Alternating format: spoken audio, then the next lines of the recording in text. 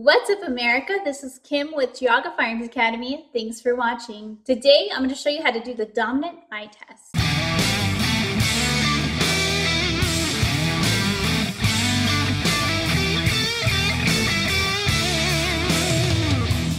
One thing that always surprises Neil and I is how many students we get who've already taken a CCW class or some kind of other training, and they don't even know they have a dominant eye or why that's important. Even though we have two eyes to see, our brain only uses one of our eyes, our dominant eye, to line up everything.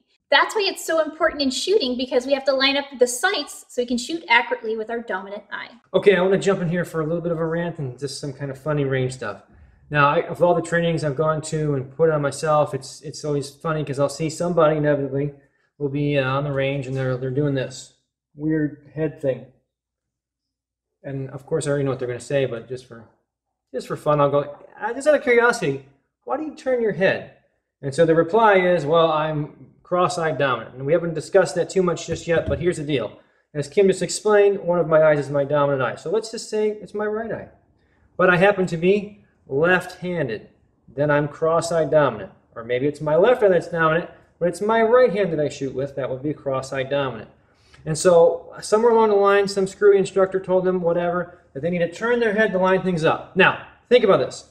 And my answer, by the way, is, well, when they say I turn my head because I'm cross-eyed dominant, I say, well, yeah, but you're not a catfish, right? Unless you're some like animal or alien being that has eyes on the sides, there's no reason that we need to turn our head. We're not birds, okay?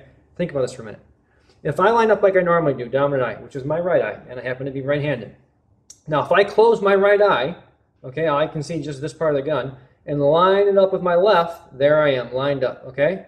Now, if I switch again, then I come back over to here. So literally, this is the only movement that needs to happen. My head doesn't need to move. I don't need to do some weird thing like this. That is nonsense. And here's my rant. For the love of all things shooting holy here, I've seen this happen so many times. Some instructor tells them this, even on a professional law enforcement range. I just cannot believe this. Somebody will actually say, because you are left eye dominant, that you now must learn, even though you're right-handed, to shoot with your left hand as your dominant hand.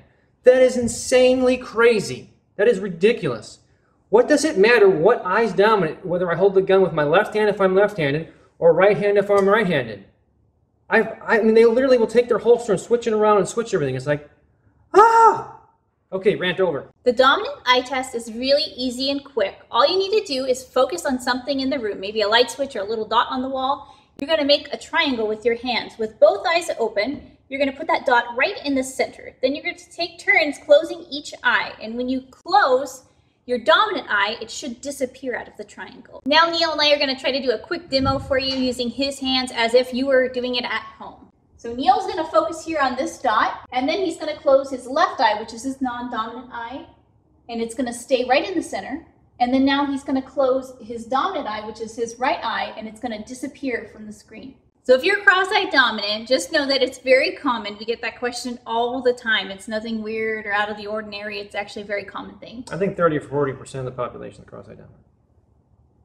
Okay, so quick story that's kind of funny, little range humor, and then I'm out. Because I know I bring down the value of the videos when I come in.